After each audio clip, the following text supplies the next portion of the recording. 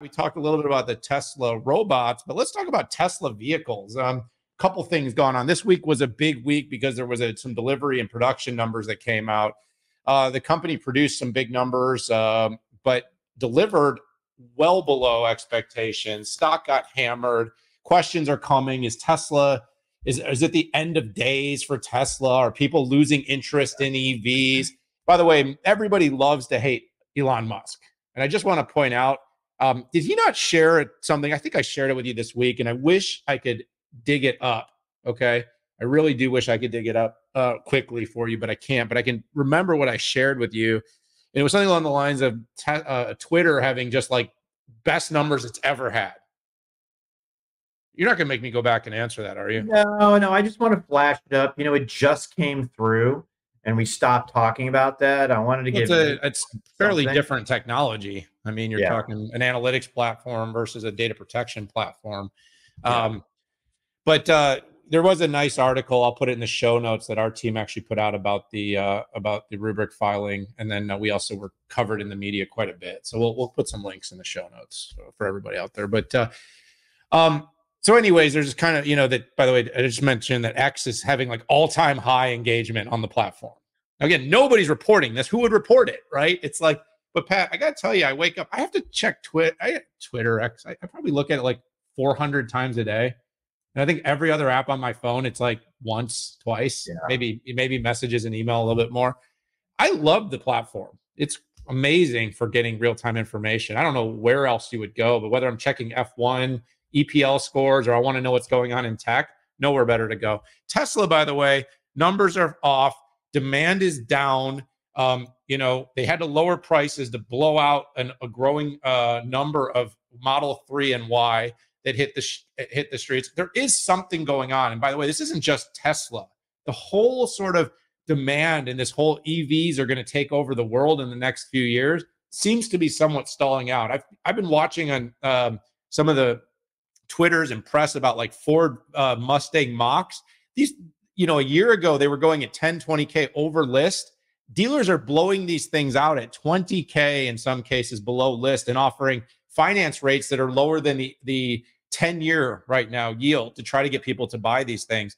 I think people are frustrated and struggling with infrastructure. I know we're seeing some charging infrastructure going into place, Pat, but if you have range anxiety and you actually drive anywhere far, but the long and the short question is Tesla, hitting the end, hitting peak? Has their growth stalled? I think it has stalled a little bit. But it also is interesting because, I mentioned the Xiaomi thing and the lower price and some of the interest coming around that. And Tesla is supposed to have a Model 2 coming, and they're also supposed to be doing robotic taxis. Two big initiatives going on at the same time. The Model 2 is supposed to come at a low price. And this, did you see? I don't know if you saw Reuters put out a note that basically got heavily shared and tweeted that Musk was scrapping his plans for the Model 2. Musk came out with a reply to one of them. I think it was the Zero Hedge tweet that basically said, Reuters is lying again. So there's a big conflict going on. There's a war in the media. Musk is basically building probably one of the most viewed platforms on the planet for media and information. And then you got this kind of war with the broader press that are trying to constantly sort of challenge Musk and everything he does. Definitely not interested in seeing him being successful. But the numbers are also showing some consternation in the marketplace around EVs. Do we need a lower priced one, Pat? Do we need a Model 2 in the 20s? Is that even achievable? I feel like it cost me 20 grand to go to the grocery store right now and just get food for the house, let alone to buy a car. So if you can actually get a Model 2 that's going to be sub 30K, that'll be crazy. Having said that, I think winning the autonomy race is more important than coming out with a 20K, 25K Model 2 vehicle. And so I do think, and I could see maybe some prioritization right now on the Model 2. Flip that. Prioritization on the robotic taxi. He has made this FSD a big thing. He did talk this week about licensing self-drive to other vehicle makers. Very interesting. Could he be putting more focus there, slowing down on the production? He's now making right-hand vehicles. He's doing all kinds of things. I don't think they're in trouble. I think it's short-term. I think we're in a bit of a lull. I think I'm going to end where I started, Pat, and I'm going to pass it back to you. I think the numbers we get fed about where the economy's at versus where it's actually at are not the same. I don't think we're as strong as people want us to believe. I think there's a lot of revisions going on in the data. I think, people are a little bit more nervous. Interest rates are still high. They're not spending as fast. And that, of course, is going to impact the car industry. But I do think electrification isn't picking up quite as fast as people want for vehicles, at least people that want to see us go all electric in the near term. I have two things to bring up. First thing are interest rates in new cars. The first thing is so the typical credit score in the United States is around 700. It's pretty good. Do you know what the interest rate for a car is if you have a 700? 8.5. 12.65% is the Come on. As of today. And you know what? If you're 699, it's 17.84%. Yeah, we're in the wrong business, dude. It is absolutely ridiculous. So that's one point. I do think that's weighing on Tesla in the United States. And in China, there's a whole heck of a lot of competition, and there's a freaking price war going on.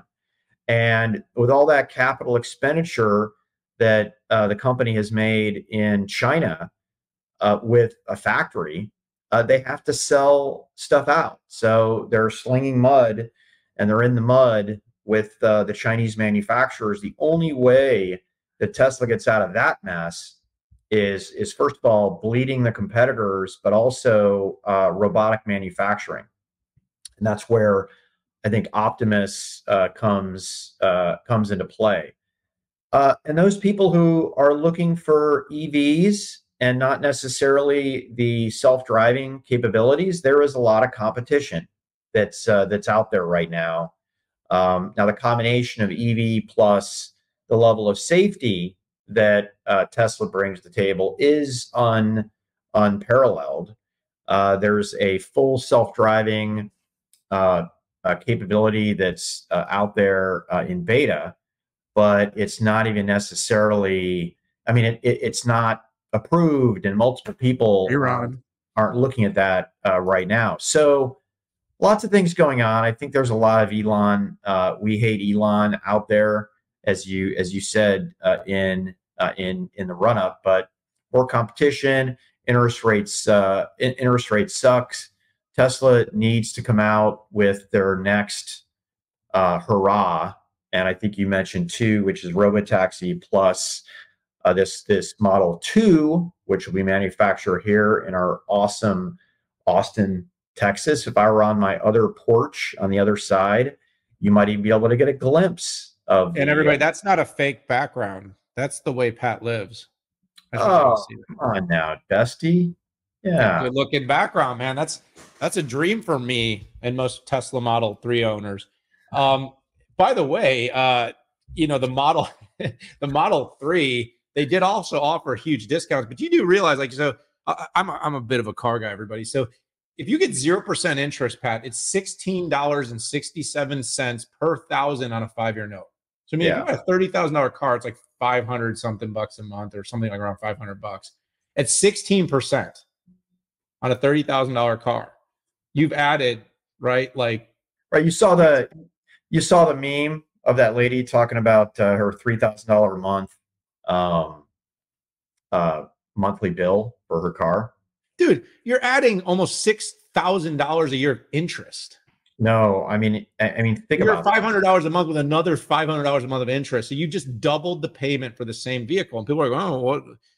Okay, inflation's a problem, people, and interest rates of 16% to buy a freaking car. And we go back where food was priced 5 years ago.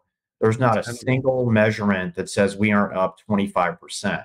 And you think of the typical American family trying to pay for food.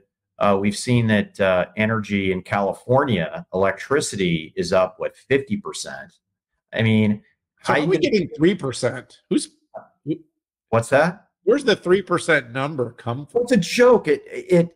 That's year over year. But what that doesn't bring into account that real wages are stagnant. If real wages are stagnant and inflation went up 1 year 12%, then 7%, and then 3%, you can stack all of those increases and look back, and that's very frustrating for me. And I feel like, I'm not in this elitist type of thing, but it's such an elitist type of point of view to forget about the increases over the last 5 years. That's what's devastating to Americans. And people are like, gosh, inflation is tame. And why do people still think the economy sucks? They can't afford cars. Food is expensive. Electricity and gas are still more expensive. Actually, I need to go back and look at gas. Electricity is in certain states. And my gosh, there are certain insurers in California who are pulling out, saying that properties are uninsurable. And what happens when competition pulls out of anything? Average insurance rates for homes are going up.